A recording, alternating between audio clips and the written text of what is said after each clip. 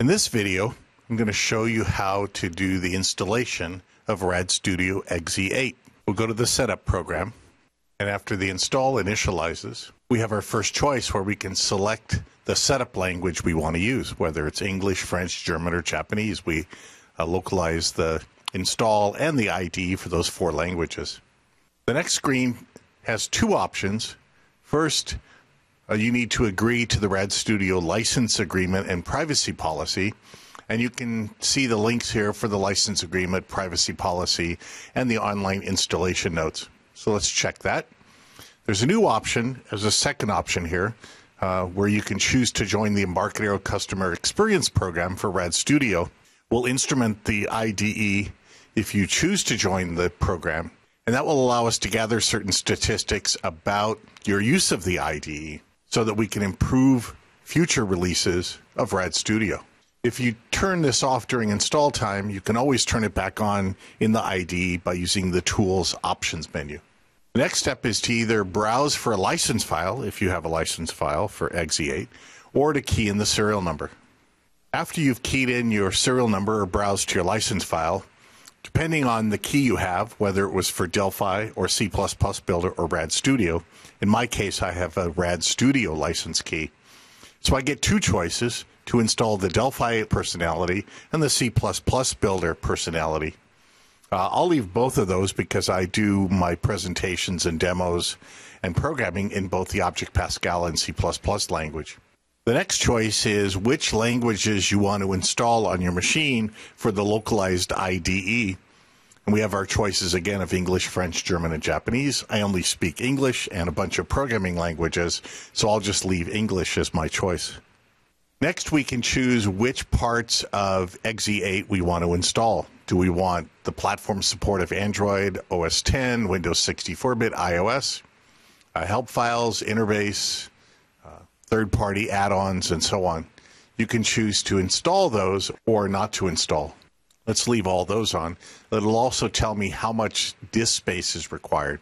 The next choice is whether or not you want to install the Android SDK and NDK. You might already have these installed on your machine, so you could skip this step if you want. If you already have the SDK and NDK, there's a link down here for how you can learn about how to install and do the setup for an already existing SDK NDK once the product install is complete. In my case, I want to install the latest Android SDK and Android NDK, so I'll leave those checked.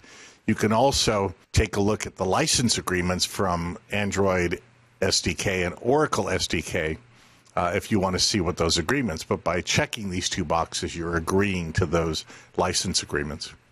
Next, the install looks at whether or not you have Interbase already installed on your machine.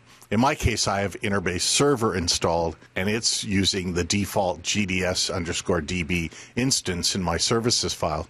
So I have 2 choices here.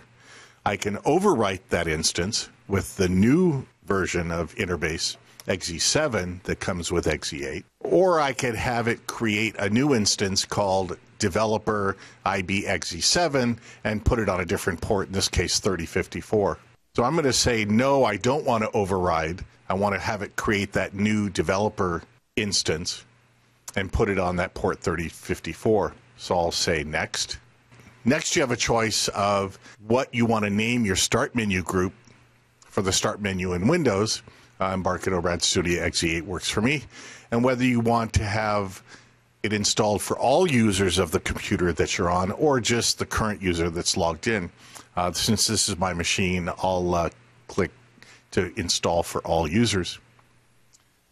Next, we can set the destination folder for the application. The IDE is a 32-bit application, so it's going to get placed in Program Files x86, but you can install it somewhere else, or maybe a second drive.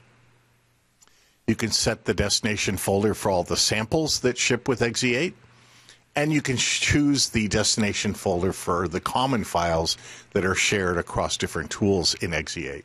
We'll just leave the defaults. You can also associate any extensions with RAD Studio XE8, do those file associations, and I'll just leave the defaults checked again for C++ Builder projects and Delphi projects. Finally, it checks to make sure everything is okay with the installation, that there's enough disk space. There's some temporary files that will get created as part of the install. So everything looks good. The setup is ready to install XE8. And so we'll come back with the completion steps of the install. I should mention as part of the install that XE8 can sit side by side with RAD Studio XE7, XE6 on your system, and so on. So it's okay to install side by side different versions of RAD Studio, including this one that's going in right now. XE8 will get installed in a subfolder that's numbered 16.0. XE7, 15.0, XE6, 14.0. Okay, when the install completes, you have the final screen.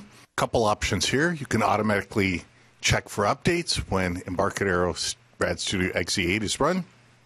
Leave that one on. You can also view additional available downloads when you finish the install. We'll leave that check on as well and see what's available. And here's the available downloads HTML page. You'll also find this HTML page in the install for RAD Studio XE8. So HTML5 builder for RAD Studio. If you're a C++ developer and you want the Boost library, there's a link here for downloading the Boost library. If you want the Windows 8 SDK install, you can click on that. For those of you that have the Architect Edition, you can download ER Studio Developer Edition. If you've got the Ultimate Edition, you can download DB Power Studio. There are also additional partner products that you can install. IPWorks from N Systems, AQ Time Profiler from SmartBear Software, and the Fast Report FMX Embarcadero Edition for FireMonkey as a separate install as well. There's also an install for the BDE. If you still have old database engine-based applications, that's a separate install that you can grab from your registered user download area. And now we have XE8 installed, so let's bring up the IDE. So here comes the Embarcadero RAD Studio splash screen. It'll want us to register the product, so we'll put our EDN login. It checks to make sure we have a valid license key. And then we'll have this screen come up since it's a new executable and I have Windows Firewall turned on. So we'll say yes, allow RAD Studio to start up. And now we're in the IDE for RAD Studio XE8. We can start developing, we can configure the IDE, and we'll have a separate video for how to configure the development environment for the different target platforms that you might want to use as part of XE8.